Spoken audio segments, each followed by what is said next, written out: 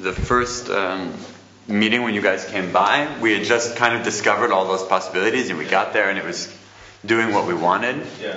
And it was new, so we were very excited about it. And then we came back this week and we had those same three things, and we're like, oh, this again. Yeah, it was a new thing. And we tried to work further on it. Yeah.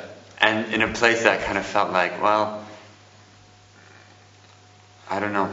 But how does it feel like when you guys, because you guys were saying that you have other projects in between, and then you come back and you do the controller shows, and then you're working with old material again, right? Yeah. So is there excitement again to play the old songs, or do you have to really motivate yourself back into it? Good question. I think there's excitement. Yes. I think we're really excited every time to come back. But the thing is, we were just actually talking about it a lot the last week. We've discovered that the moment where our songs are the most alive, because of the way that we work and the way that the material is performed afterwards, the song is the most alive when you're in the process of writing it and defining the sound world and like putting everything together the way you want it to be, and then it becomes fixed. And there's still some levels of freedom inside it, but it's like it becomes this emotional photograph of that period at that moment, and it will always be there in the catalog of emotional photographs that you can come back and pick it up and say like, okay, this is cool, and then do it again. But it's no longer a living, breathing... Yeah, the creation part is really exciting. So just going into the studio and making... And also for us, I think that's something that kind of didn't go through. We talked about with someone who wasn't in the presentation yesterday, but he asked how it was, and we said, well, it was complex.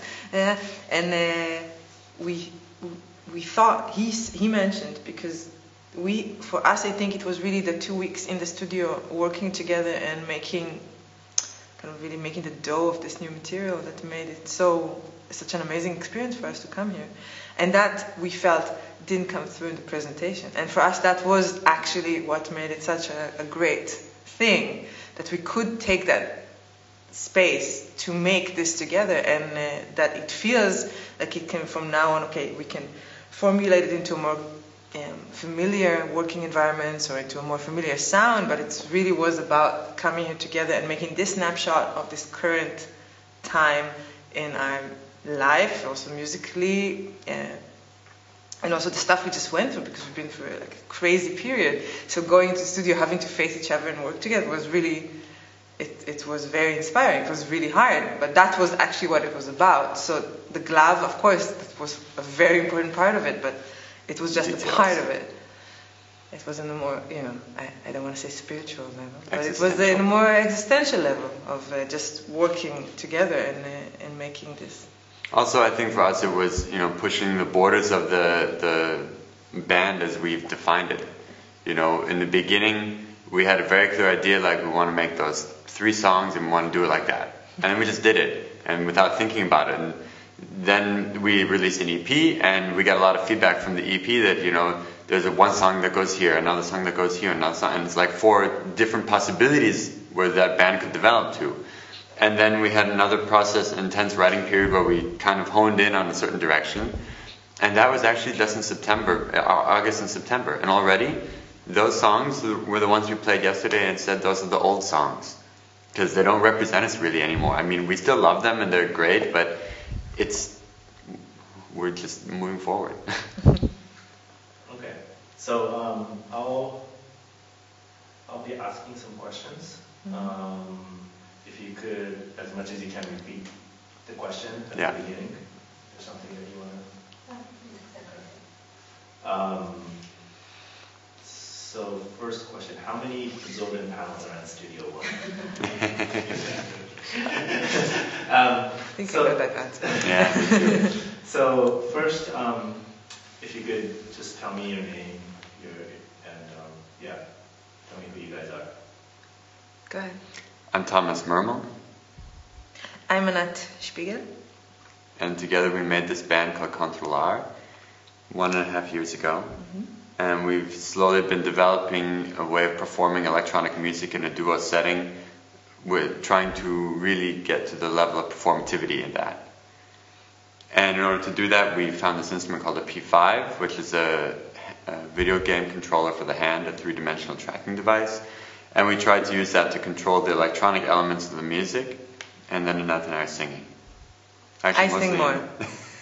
Thomas screams. I'm not the singing. I just mumble along. Can you tell me a little bit more about the music, the style, or the sort of music that you're trying to do or express?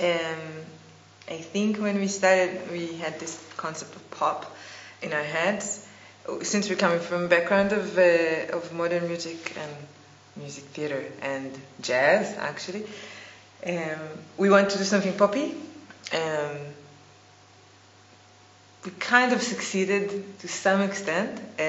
Now I think it's kind of experimental pop with a lot of those other influences that we come from. At the moment it feels more experimental than pop, but I think It goes back and It goes forth. back We're and sitting forth. on that border, but it's the idea of this kind of sinister pop using a lot of 80s synthesizer, or a lot of sounds from very early electronic music in the pop world, where people are still experimenting with what they were making and what it could be. Yeah, we try to make it not too neat and not too clean, and It's an element to of have an raw. element of rawness and of nostalgia at the same time. To have That's actually something that someone mentioned at a concert of ours once, that they normally categorically hate electronic music, and they said that because the element of like melodic song or dramatic song that was here present in our songs, they said they could really, really enjoy it. It was like listening to electronic music that wasn't electronic music, and that was a big compliment for us. And can you tell me how you make music together? Okay, let's say before you came to Stime, what was the sort of the way you guys worked together and those songs are composed? Normally, to write songs, we would each go to our computers and formulate an environment within Ableton Live in which we can, work. So sometimes we write things out, and I think for me it was a lot of intuitive putting things together in a layered fashion, and then going back to the piano and trying to figure out melodies and text. We used to always exchange stuff, but it was quite an individual process. It became very much like one person behind the computer. When we originally started writing songs, we started in this way that one of us would take a sketch and start to develop it inside of Ableton Live, and then we would give that sketch to the other person, and then or sit behind the computer together and listen to the sound world. And because what we were writing was actually the sounding result, we could really dive into the details of like there has to be an extra bass drum hit here, or there has to be. So we were actually producing the songs before performing While writing them. Yeah. And Okay. go ahead. And can you tell me why you're at Stime? Why did you guys apply to Stime to work here? We originally talked about applying to Stime because we realized that we had come as far as we could in the process, in the way that the dynamic of our band worked. We wanted to find a way to go further. And our original hypothesis about the way to go further was to develop an instrument for Anat so that she could also control the electronic elements of the music. So then we would have more of a kind of an even presence on stage. And there's since been a lot of talks about whether that would be good or beneficial or not. And I think ultimately we did come to the conclusion that we would like to create some sort of instrument for Anat, but something that would be different than the glove. So the original goal was to come and build an instrument for me. We realized in the very early stage, before even getting in, that it's probably not the best way to go about it right now. But also there's this guy at Stime Takuro who really made it very clear to us that actually we have a lot of different elements and a lot of different levels in the band that we could work on, and that Stime could also support us in. And it didn't necessarily have to be building another glove. And that was really actually eye-opening for us, because I think we were on a very different track with the process, and the fact that there was no chance for a glove, because it was really right actually, that it wasn't the right time for a glove, because we didn't really know yet how deep we can go with that one glove that we have. So in fact, what it became about is really going deep into the compositional process, into writing together and really collaborating for the first time in a very democratic fashion.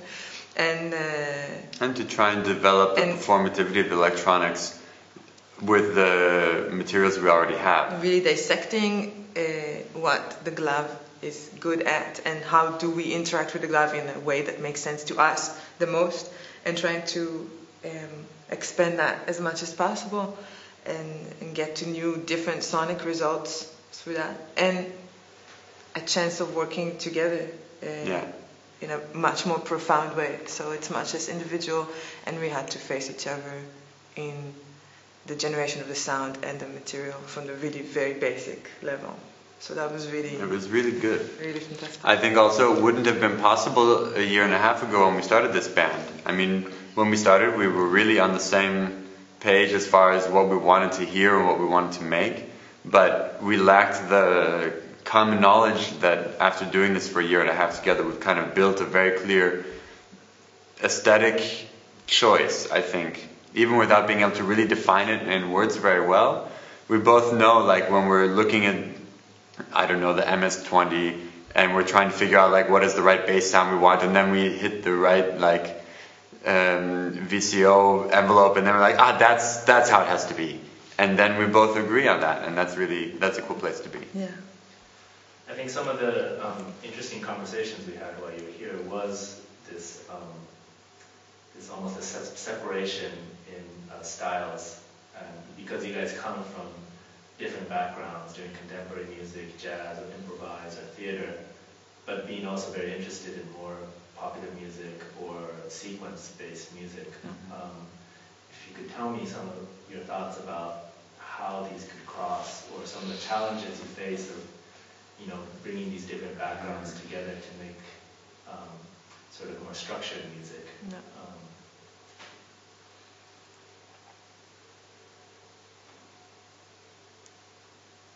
Shall I say something? Go ahead. I had a thought, it went away. Remember to repeat the thing. Yes. I think the main issue with making this kind of crossover between those different genres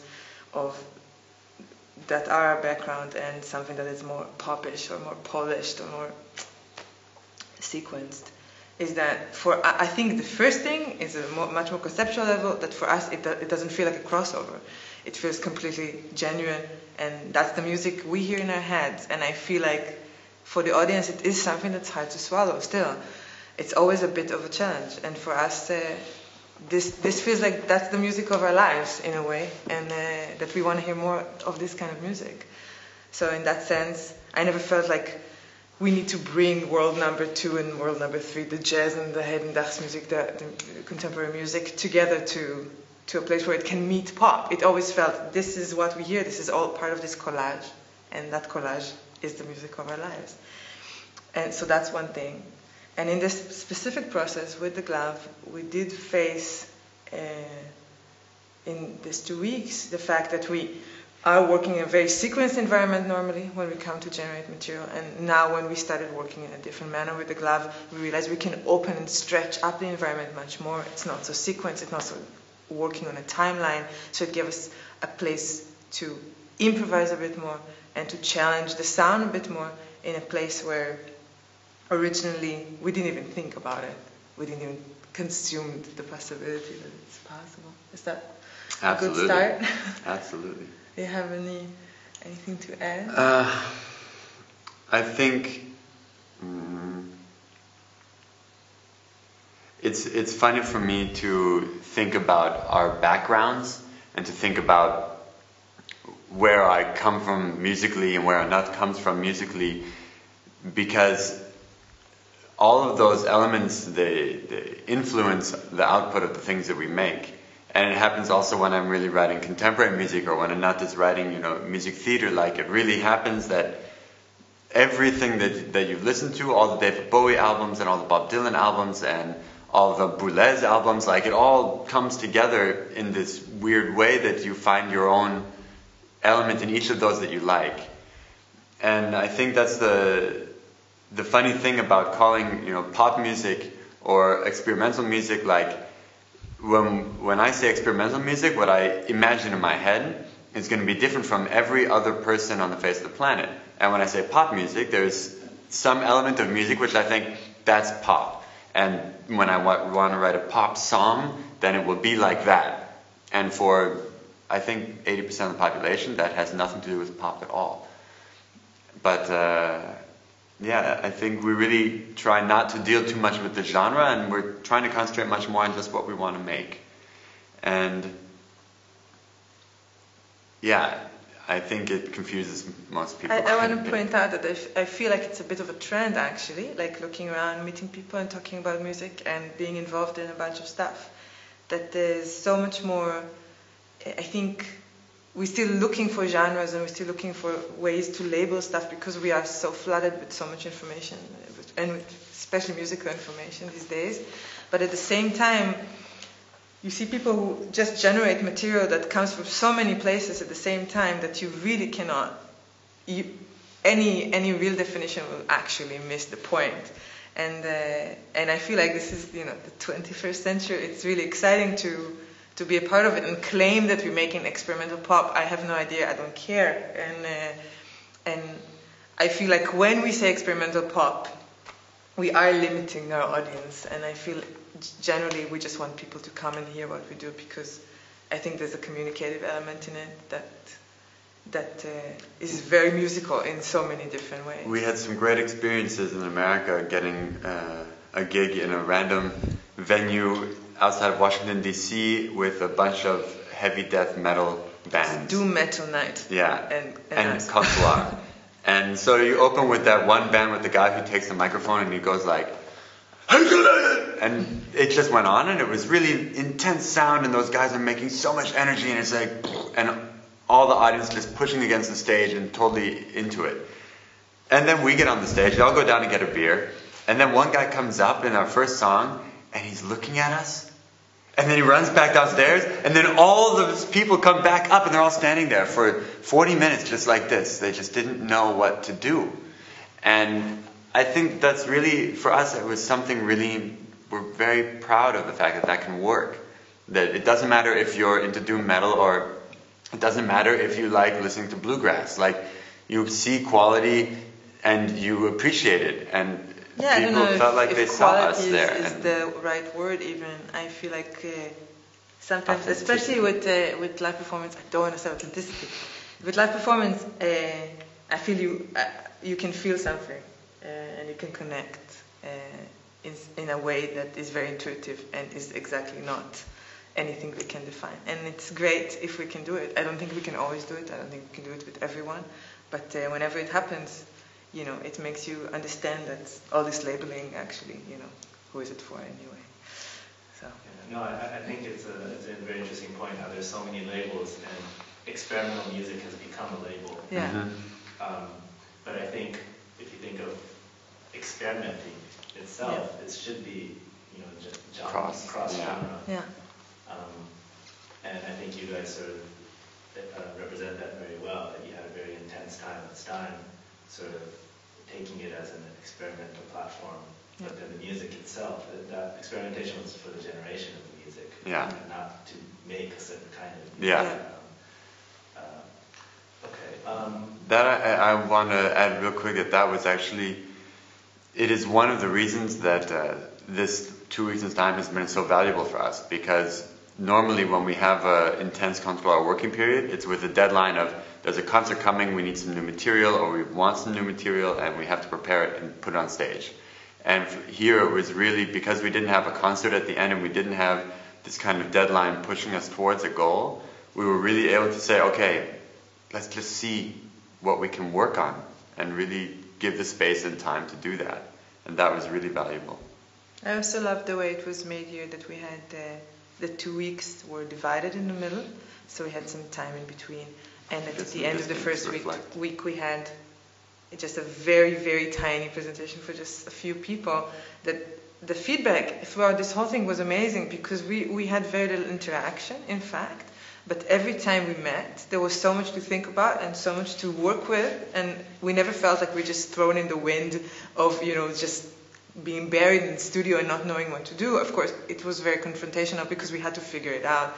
But there was this very specific kind of guidance that I thought was fantastic, because it gave us so much freedom, but at the same time gave us such good points to departure from and to work towards. So I think that's like a high five to you and to Stein for allowing this, because it's exactly the right amount of pulling and pushing when you come as an artist to work in such an environment. So it's great. Thank you. You're very welcome. Maybe Thomas, you could give us a little demonstration of the glove. Sure. You want to change the composition a bit?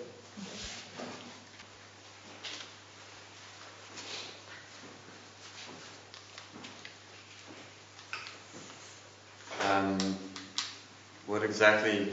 I just play some things, or you want me to give kind of an explanation of how it works?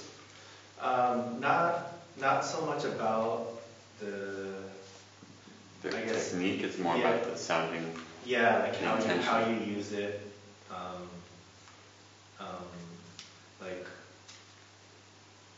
Play some sounds and then, or just explain, how you use it in your performance. Yeah. And then, very lightly on how it works. Not so much about no technique. Yeah.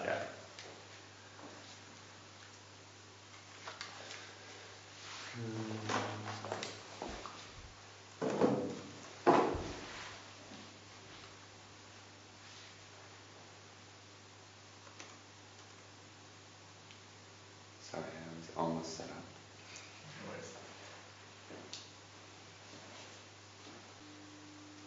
This is the P5 glove with the antenna and the glove with some infrared LEDs to help follow my hand in space.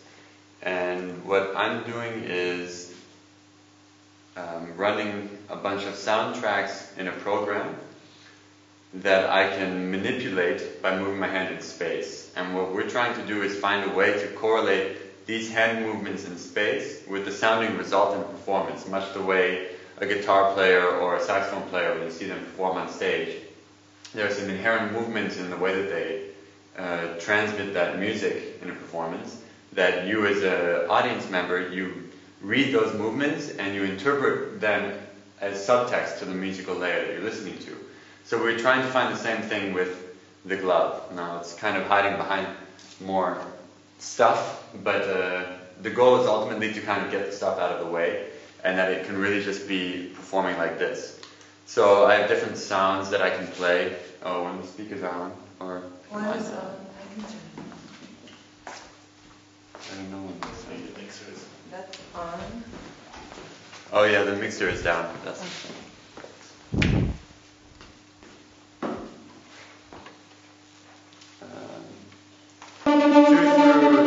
one and two is actually what we're going to use now.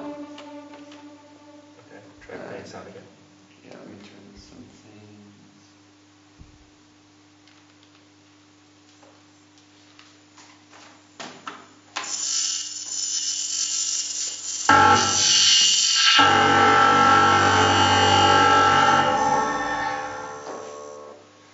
So I have a couple of different elements that I can trigger and manipulate the sounds as triggering them.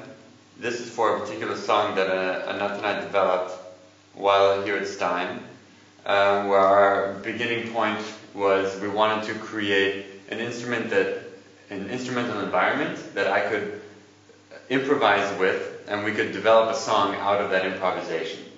So instead of writing a bunch of pre-produced tracks and finding a way to perform them to make it interesting for people in the audience, which would mean taking parameters of music we already wrote and assigning them to the glove so that I can manipulate them on stage. Instead, we created an environment where I have a certain amount of instruments that I can play, and we can make choices musically about how we would ultimately like that to sound. So that starts with stuff like very simple bass tones, and then adding different sound results to that. Then I can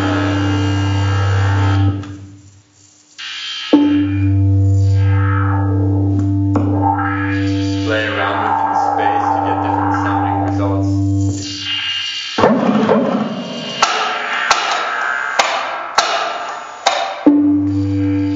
And this all kind of continues to a place where we open it up.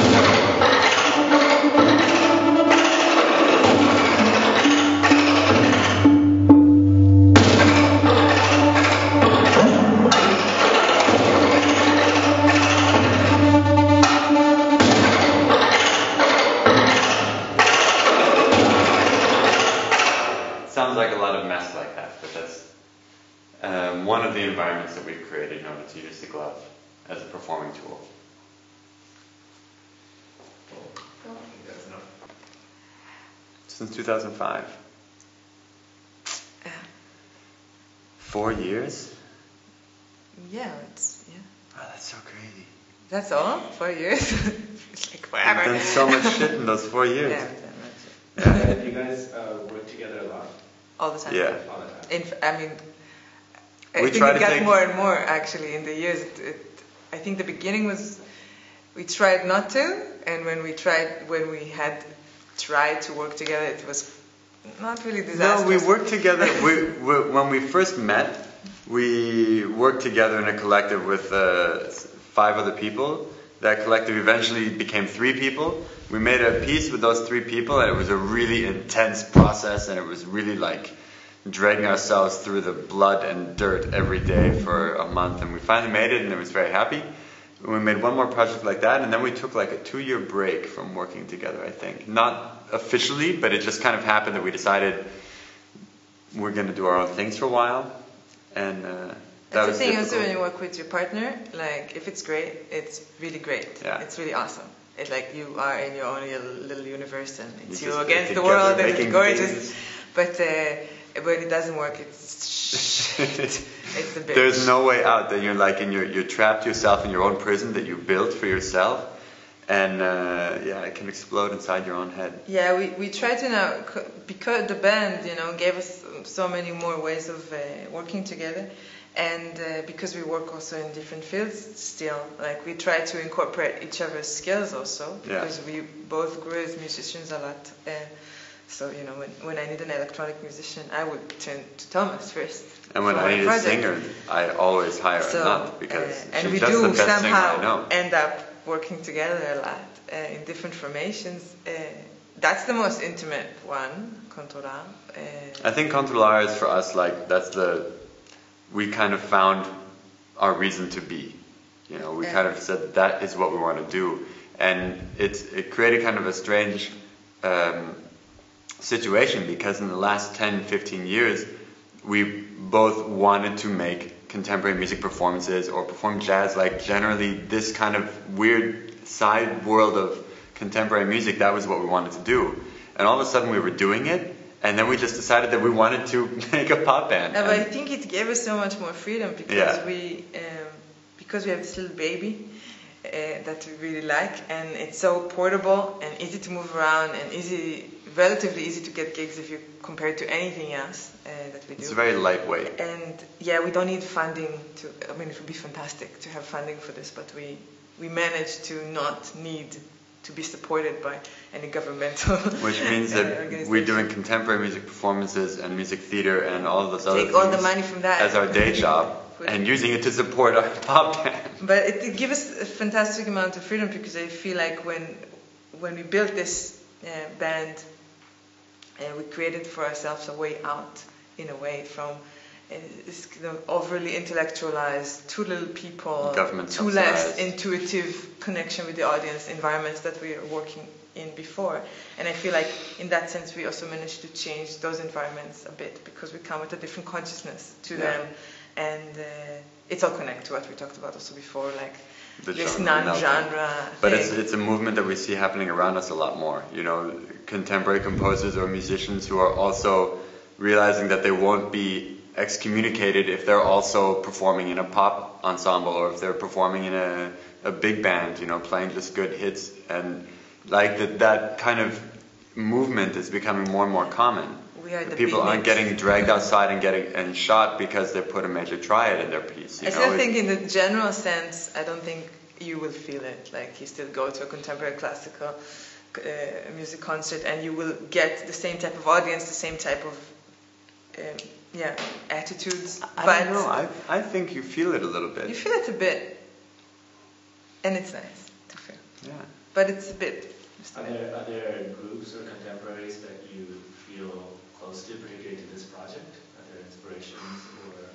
God, we've been searching and searching and searching for a good set of role models for this, and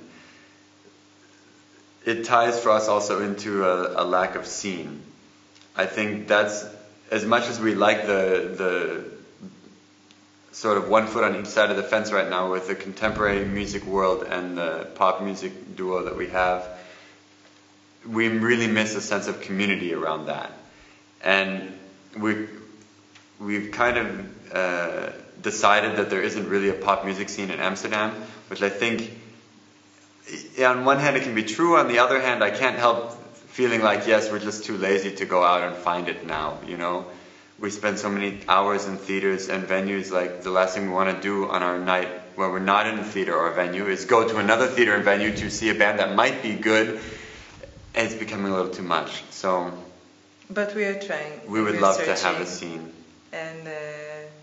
And now we're going to collaborate. Actually, we're going to collaborate with a bunch more musicians that come from contemporary music background. So we are not really popish yet, but it's really going to be great to introduce some live musicians into the setup, and we're really looking forward to that and seeing what we But can if do. you have any suggestions about music which gives an idea of this kind of, if we dare say, crossover into those worlds, we're searching like crazy right now. Yeah. So we'd love to hear about it. And you guys are both foreigners living in Holland, but living as professional musicians. I think a lot of people around the world can be very sort of jealous of this lifestyle. I mean, there are problems here, there are things about Holland. But can you tell me a little bit about what your experiences are working as musicians in the Netherlands? Why do you guys decide to choose this as your base? Can you talk about that? Well, I came here because I understood at a very early point that the Netherlands was utopia for contemporary music. I was studying music in the US, where, like, studying classical composition, and in the counterpoint classes, professors would say, like, yeah, parallel fourths, I mean, it can happen sometimes.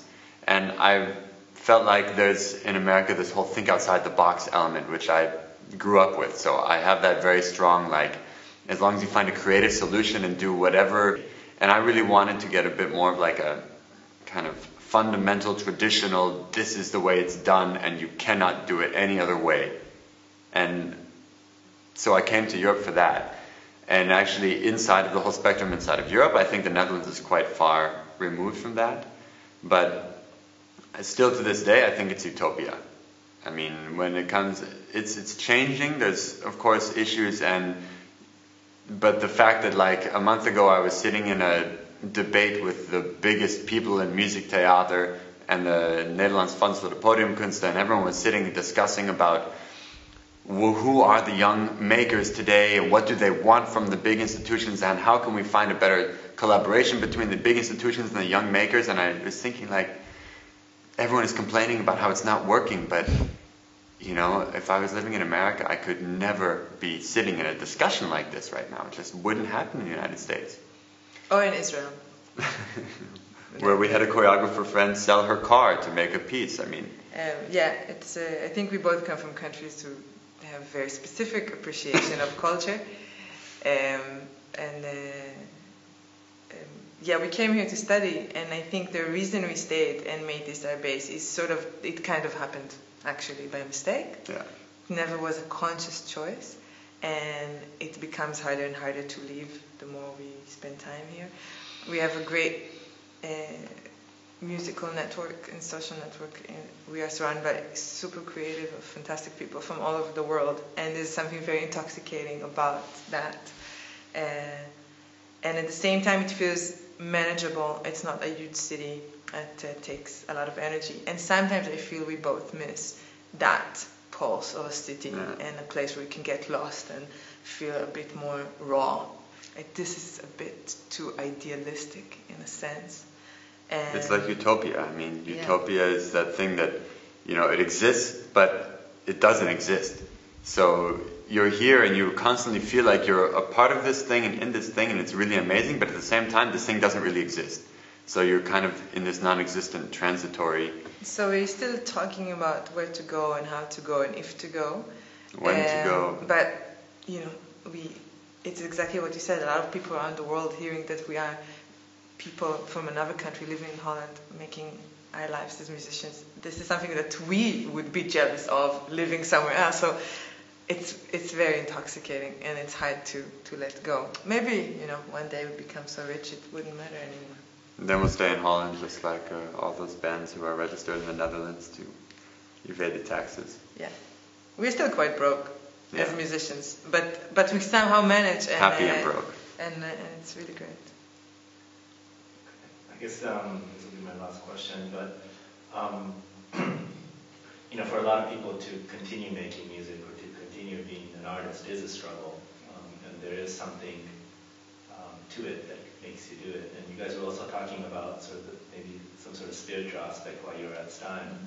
That maybe you could tell us, like, what is it about music, or what drives you guys to continue making the music or continue challenging yourselves with these different projects?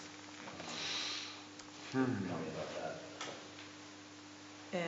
I think that I'm in the best profession in the world, really, and it's so exciting to perform for people and to communicate in such a way. There's nothing else that's like that. It's just amazing, and I think that's the reason for me to do this, because it's such a high, and being involved with so many people who are so creative and trying to define ways of relaying their reality to others, and it's just such a fantastic way to live. So as long as I can, I will go on doing this, and the more intense, bring it on. I mean, this is it for me. This is what I like to do the most. Yep. You say.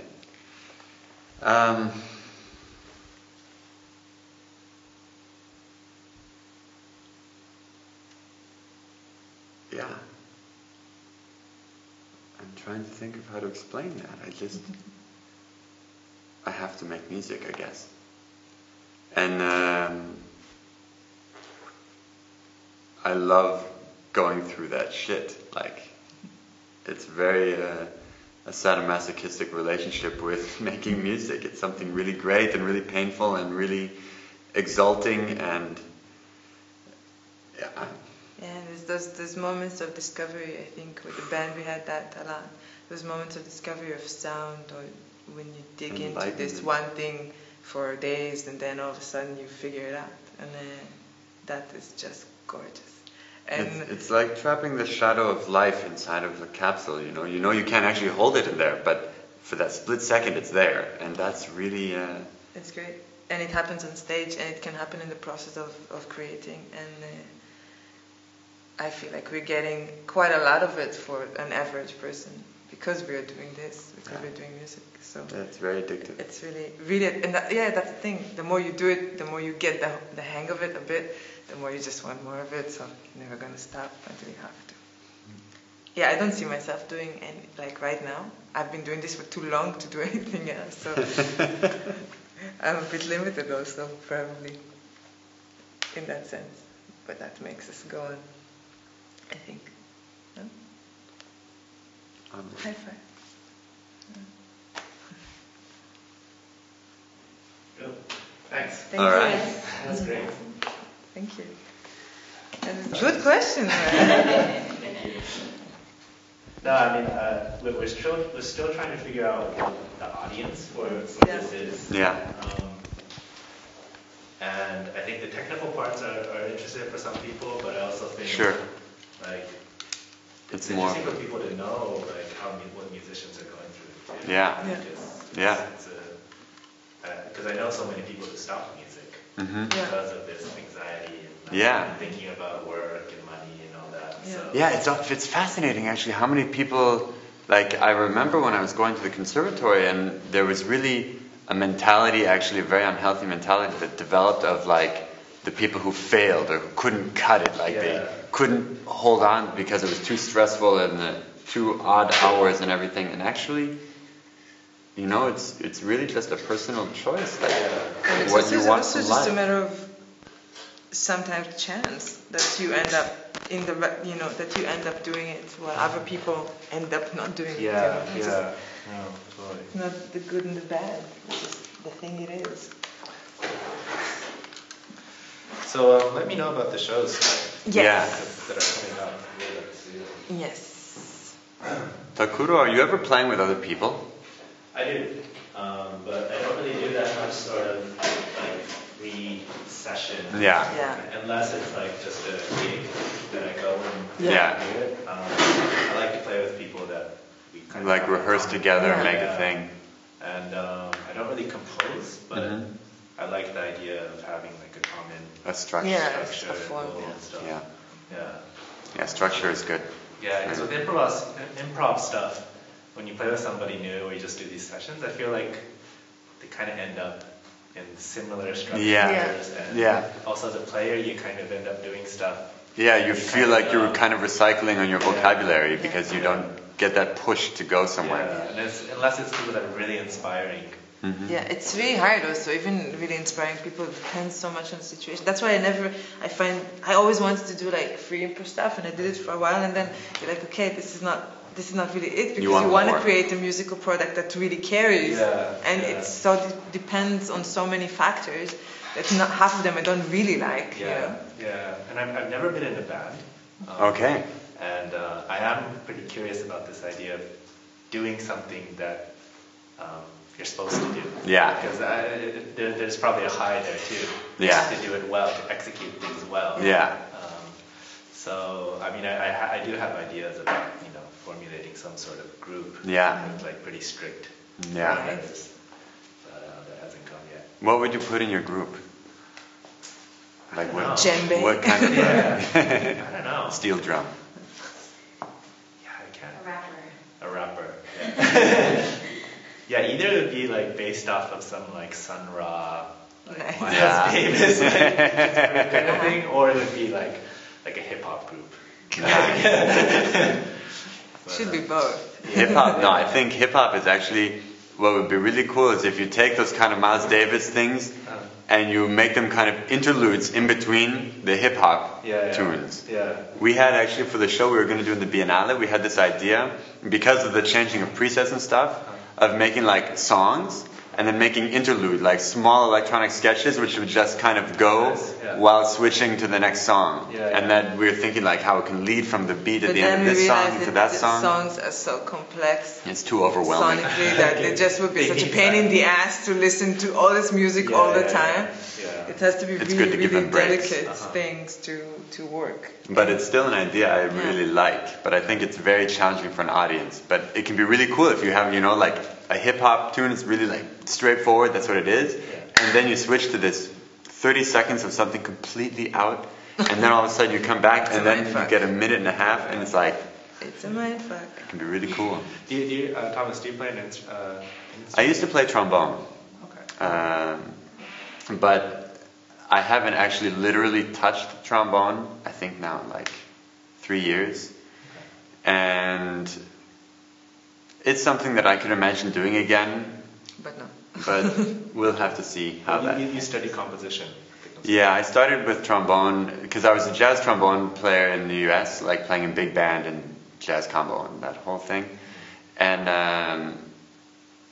then I kind of got more into like writing arrangements for the big band, and then I was like, yeah, I have my own ideas, I write stuff, and then I wanted to get into composition lessons, and I ended up in Amsterdam and really like contemporary composition and jazz trombone performance.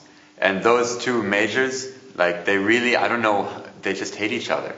They just, the directors of each department made sure that I always had classes scheduled for both at the exact same time, and they were unchangeable, and there was nothing I could do, and why the fuck was I studying that other thing anyway? So finally I had to drop one, and I wasn't a very good trombone player to begin with, so it was easy to let that go.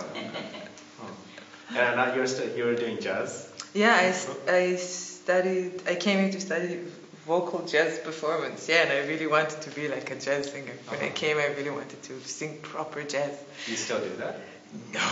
No? I think I haven't sang jazz since I finished school. No, but when you're teaching, you're singing jazz, like yeah, when I'm you're giving teaching, lessons. and of course, I mean, you can always hear that. Yeah. You can always hear my background. It's very strong, I It's think. really strong, but I think I done so much more contemporary music, contemporary classical stuff, and this stuff.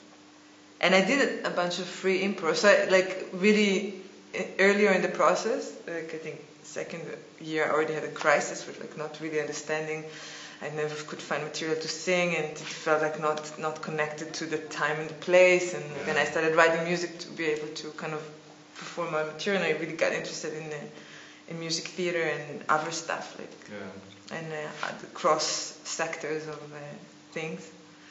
And Dancing also, you did a yeah, lot I of did dance movement. I performances. did all kinds of weird shit. So we come from this really. It was always complicated with sticking to one genre. I think. And what I loved again, it's really this element of nostalgia in jazz.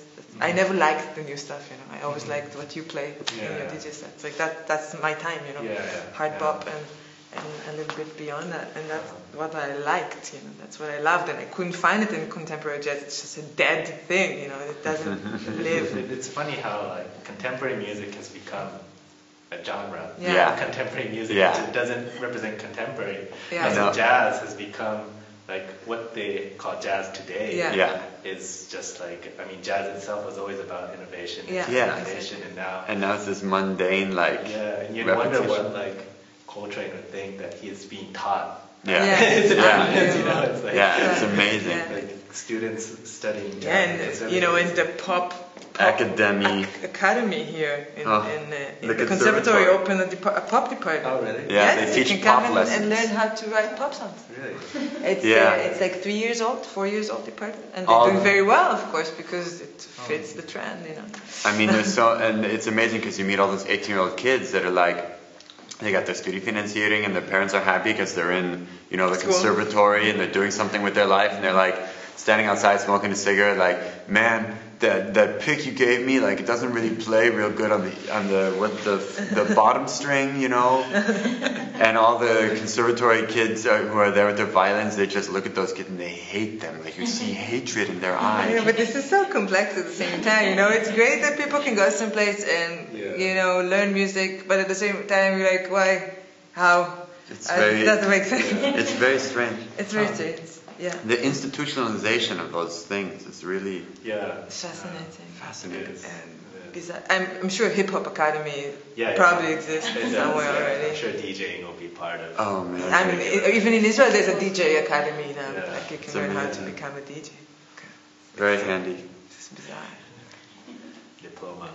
Yeah, exactly. You gotta have a diploma. That's Yeah, you don't have a diploma. No, I don't.